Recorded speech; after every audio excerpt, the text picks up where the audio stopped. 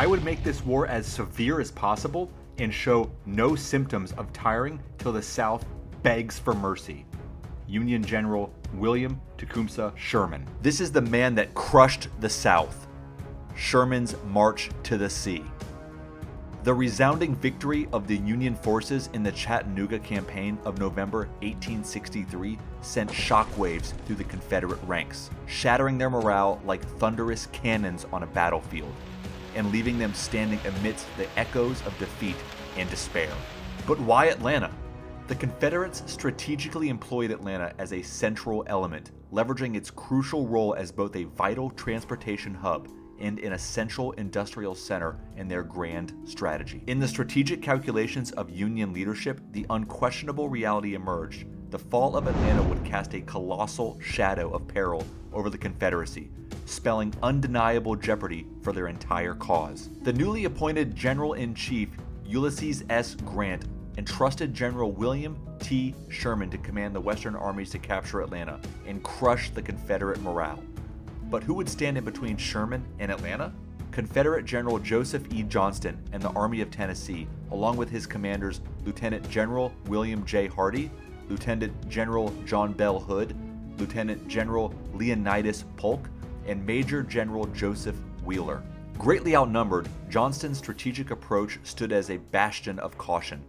He aimed to impede Sherman's relentless advance by strategically deploying defensive positions and orchestrating skirmishes to gradually wear down the formidable Union forces. Unfortunately for Johnston, this strategy was not popular with his peers and leadership. Exhibiting strategic brilliance, General Sherman, with masterful finesse, sidestepped direct clashes with Johnston's forces and, instead, orchestrated flanking maneuvers.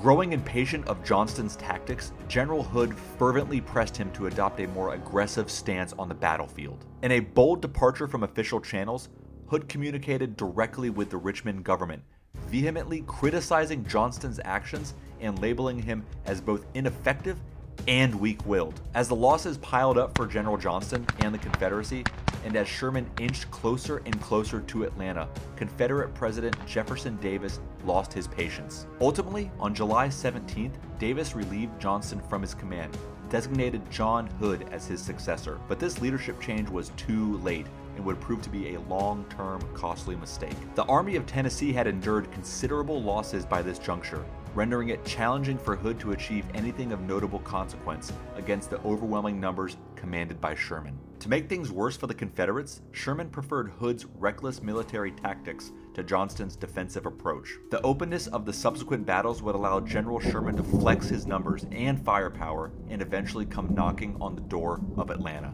During the night of September 1st, General Hood initiated the evacuation of Atlanta and commanded the destruction of rail cars loaded with ammunition and other various military supplies. The next day, on September 2nd, Atlanta fell to Union forces. On September 4th, General Sherman issued Special Field Order 64, marking the conclusion of the Atlanta campaign. The successful capture of Atlanta significantly uplifted Union morale and played a pivotal role in securing the re-election of President Abraham Lincoln.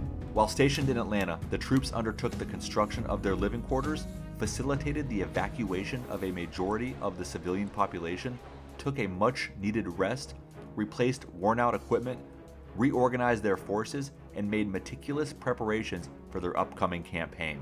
But what was next for General Sherman now that Atlanta had been captured? On November 12th, Sherman devoted several days to the task of obliterating all military assets in Atlanta, leaving no stone unturned, including the crucial railroads. On November 15th, 1864, the Army began its withdrawal from Atlanta, heading towards Savannah, beginning his march to the sea. But why Savannah? The reason for choosing Savannah lay in its pivotal role as a crucial port for the Confederacy, serving as a vital connection for their import-export activities, essential for sustaining the war effort. Recognizing the strategic importance of Savannah, Sherman was determined to stop at nothing to capture it, understanding that securing the city could bring the Union one step closer to victory. Unleashing the full force of an epic scorched earth military strategy, Sherman embarked on a relentless campaign. His vision extended beyond destroying just military installations, but also industry, infrastructure, and the very fabric of civilian life on the path to Savannah. Striking deep into enemy territory, he and his fearless troops cut their own supply lines, forging a pact with the untamed land around them. This audacious strategy involved appropriating resources from neighboring farms to fuel the relentless march, with a singular focus on shattering Georgia's railroads, manufacturing, and agricultural stronghold. In the crucible of war, Sherman's pursuit of victory transcended convention, leaving an indelible mark on military history. On November 15, 1864, Sherman would begin the 37-day, 300-mile-long journey with a lean 62,000 men. In 1929, British military historian B.H. Liddell Hart characterized Sherman's army as perhaps the most proficient group of military craftsmen in the modern world. He described them as individuals adept at managing their own sustenance and well-being, capable of covering long distances with minimal fatigue, engaging in battles with minimal exposure, and, most importantly, executing swift and thorough actions. Sherman's army was divided into two wings and a cavalry division. On his right wing, the Army of the Tennessee, commanded by Major General Oliver Howard. On Sherman's left wing, the Army of Georgia, commanded by Major General Henry Slocum. And directly under Sherman was the Cavalry Division, commanded by General Judson Kilpatrick. The cavalry offered support to both wings. Confederate Lieutenant General William J. Hardee had the job of stopping this well-oiled machine headed his way. Regrettably for Hardee, General John Bell Hood had strategically redirected the bulk of Georgia's forces to Tennessee, with the intent of enticing Sherman into a pursuit. Compounding the challenge, Hardee's army struggled to augment its effective force, never surpassing a measly 13,000 troops. From the outset, the Confederate campaign faced challenges as confusion marred their efforts, making it challenging to decipher Sherman's marching direction. Sherman's advance proceeded smoothly until Howard's right wing encountered significant opposition in the Battle of Griswoldsville on November 22nd.